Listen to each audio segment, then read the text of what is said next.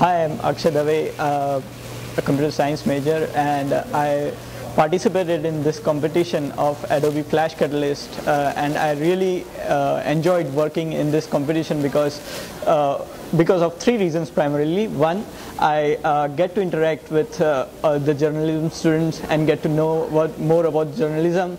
Second thing, I came to know about the new technology that Adobe has developed. So participating competition like this gets to let you know always the new product you have, such as Flash Catalyst, and I got to work on Flash Builder as well. And the third and most important reason is I work for real world client, which is normally you don't have as a student have exposure to. But it was great working in this competition because apart from not just working on latest cutting edge technology, we are using that technology to really implement and emphasize for a real world client that and transfer it into real world product, which is really good.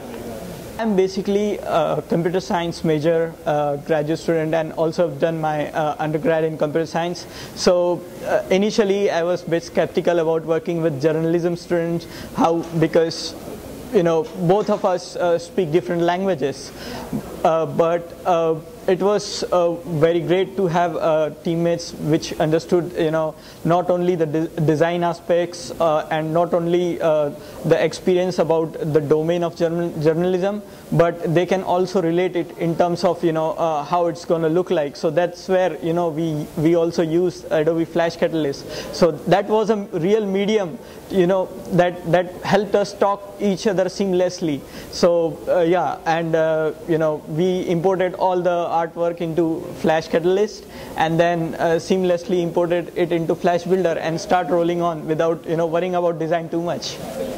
Really think that universities should continue with this kind of competitions because yeah, number one, normally without this competition, student even most of the students won't even know what the latest cutting edge tools are being applied to in the real world market, and also most importantly how to apply those techniques being in the college for the real world client that you wouldn't have otherwise. So that's the two main thing.